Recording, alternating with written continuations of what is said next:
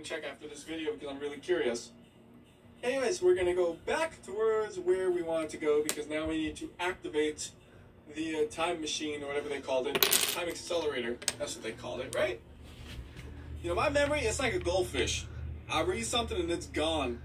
Because part of the problem is like when I read something, I'm not thinking about it.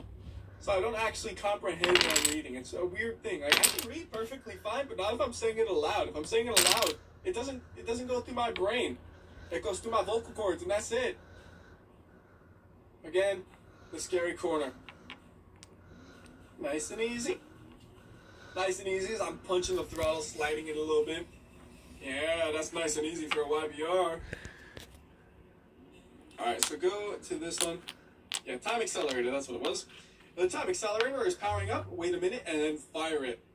You don't have to actually wait a whole minute, it's only a few seconds, like 10 seconds, and fire when ready. So we go to the white checkpoint, and you know what, this time we're going to get a cool camera angle. So I'm just going to freeze physics for a second, and there we go, we got everything nicely in view. There's one thing I just remembered. Black hole state is accelerated. Once a black hole loses its mass through Hawking radiation at the last moment of its life, it releases all its energy at once, equating to an explosion. Radiator damage, the black hole released 370 petajoules of energy. Wow.